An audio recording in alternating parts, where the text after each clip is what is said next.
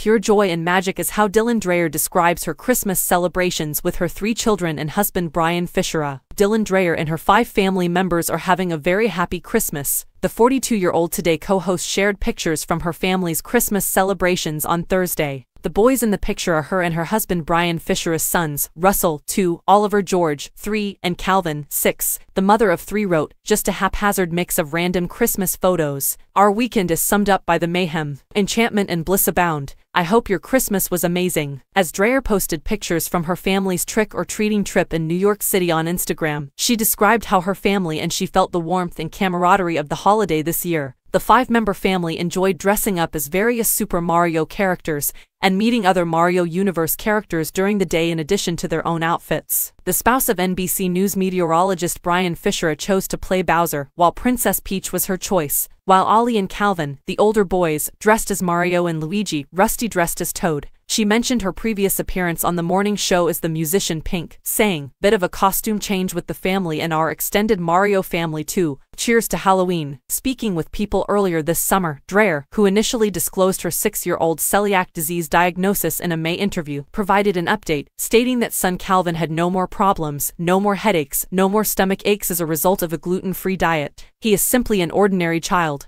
Although she acknowledged that making special meals for her son who has celiac disease can be a pain, she continued, her son is able to appreciate the delicious food she prepares for him. Dreyer said, "I prepared and packed a ton of food for my mother-in-law to take with her so he could spend the week up at his grandparents' house. Different breakfasts, lunches, and supper simply because it's inconvenient. However, it hurts me more than it hurts him. He does not know any different, because he does not know what I do to make his life completely regular."